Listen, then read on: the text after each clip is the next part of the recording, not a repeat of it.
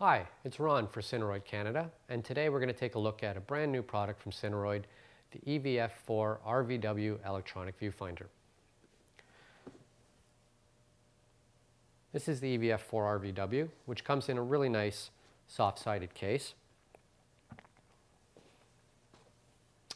Let's talk about some of the special features about this. First of all, the built-in loupe has a plus-minus 1.5 diopter range. It's a 2x magnifier. With this little catch on the bottom, we can flip it open so that we can just use it as a screen. We can also remove the loupe portion itself by depressing this little tab, and it slides out. When you do that, you're left with this little frame here, which is acting as your sunshade. We can also remove this entire frame by releasing the two catches on either side, and we're left with the actual panel. Now this panel, it's quite special. It's actually the Retina panel from the iPhone 4S. It's a 3.5-inch diagonal with a resolution of 960 by 640 pixels, which is going to give you a really nice, sharp, clear image with great color fidelity. The optical element in the loupe itself has an anti-fog coating on it, and we've got a couple of small holes in the rubber eye cup to also relieve any moisture to prevent fogging up. There's a few different ways of mounting the EVF, so let's go through some of the features on the unit itself. So we'll remove the loupe, set that aside. So let's go through all the different features on this, on the EVF4RVW. On the back, we have all our input-output control ports and our power options. Starting on this side here, we've got input on a full-size HDMI A plug, input on HDSDI, and output on HDSDI as well. And it has loop-through capability, so whether you're inputting HDMI or SDI, you've got your output on the HDSDI. As far as powering it, we have an input plug here, which has a cable that comes with it for optional DTAP use. And the input voltage range is 6 volts to 17 volts. We also have a battery plate, which simply plugs on there and screws in. And this is a multi-vendor battery option. And included in the kit, we have 3 battery plates for Canon BP911, Canon LPE6, and Sony NPF style battery. So I'm just going to take one of these, mount it, and it clicks into place. We'll take a Sony battery here. This is an NPF battery, and slides in. This is the on-off switch. Looking at the left side of the EVF, we have 4 function buttons that are fully programmable. And you can have peaking, false colors, waveform and vector scope, 1:1 pixel ratio. Any of the features that are built into the EVF can be programmed to these buttons. Directly above it, we have the control wheel. This is for navigating through the menu system. And this wheel is also a switch that we can depress for engaging or disengaging any of the functions in the menu. There's also a 3.5mm headphone socket. On the left side, we have a mounting position for whether you're putting it on a Noga arm or any other method of mounting. Comes pre-mounted with a 1/4-20 tap on the bottom. You can also mount it on the side or on the top. And Cineroid does include a second mounting disc that we can mount on the top or the side.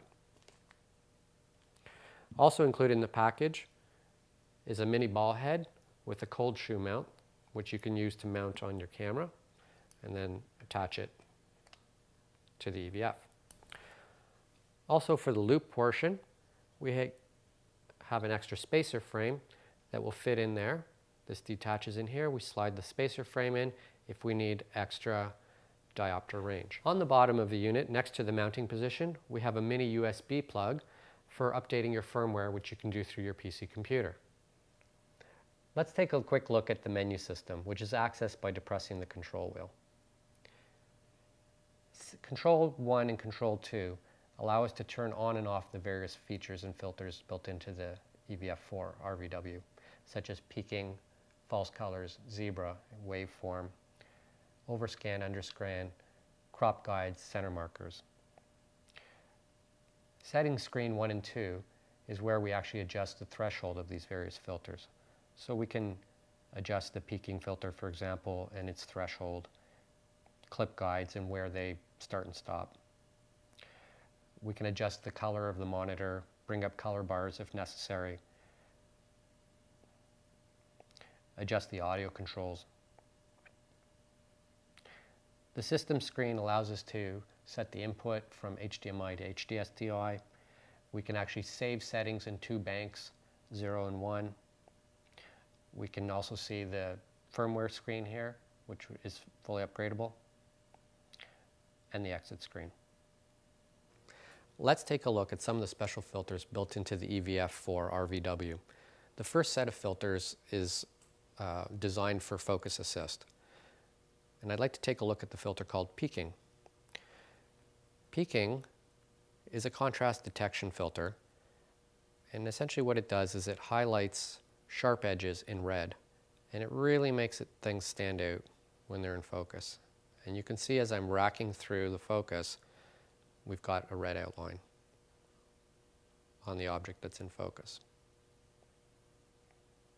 Another useful filter is the monochrome filter, and we can add this in combination with peaking and turn the whole image into black and white, and then the red really stands out.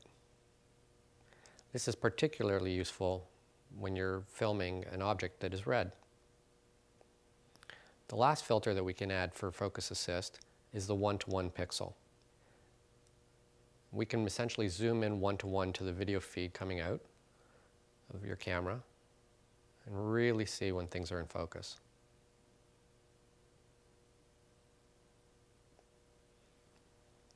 I've pre-assigned the function buttons on the side of the EVF for all of these different focus assist filters, but of course you can reassign the function button to any filter that you require. The second set of filters that I'd like to take a look at on the EVF4RVW are used to help you set your exposure. So let's jump right in and take a look at them.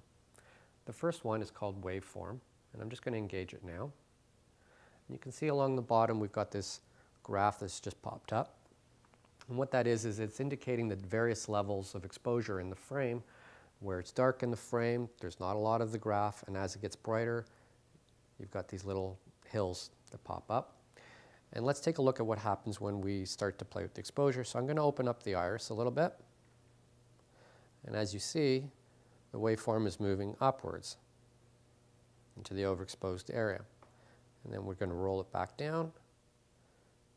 We're going to go right beyond, stop down beyond a properly exposed image, and you can see that the waveform is moving down. So moving up is brighter, overexposed. Moving down is darker, towards the underexposed. So let's just move it back to decent exposure, right around there. The waveform is available in 3 different configurations. This is a small one that goes along the bottom. We can also have it going along the bottom and on the right-hand side. So the right-hand one is a representation of the image going from right to left, up and down. And you can see this little graph in the corner, in the bottom right corner, that's called a vector scope. That's used to helping us set our colors, usually used more in a lab environment or when you're setting up a monitor or a camera. We're not going to take a look at that too much right now. And the last variation of the waveform is simply a magnified version of it, so our image has become a little bit smaller up in the top left corner, but we can see our waveform a lot clearer. And as we're modifying or changing our exposure by opening or closing the iris, you can see it really moving. And so we can just tweak our image right to where it needs to be. That's a really good image right there for exposure. So that's waveform. Second set of filter that I want to take a look at is called false colors. We'll just turn that on. What false colors does is it assigns a different color for different exposure values, and it's based on the IRE scale. And let's take a look at what happens when we change exposure on this one. So as we open up the iris and it becomes hotter, you see the red creeping in. Red is clipped, 100 IRE. Let's just take a look at our image. You can see it's very overexposed. Put the false colors back on. And when we stop down the iris, let's go all the way to the other end, to the underexposed, we're going to see more blues moving in. And blue represents underexposure. And yes, of course, the image is very dark. So let's roll back to decent exposure, just right around there. And that's a good exposure right there. There are two different versions of the false colors. This one is set up as the Marshall monitor's values, and there's also the ARRI standard, and that's available as well. So depending on which one you're used to, they're both available. The last filter I want to take a look at is zebras. Let's just turn that on.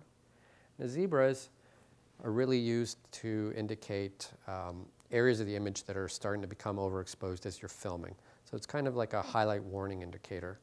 And as we overexpose, you can see the diagonals coming through on the white and a little bit of red. And the red indicates clipping, and that's quite bright right there. And we just roll through. But what you will see is as we go darker on the image, the zebras simply disappear.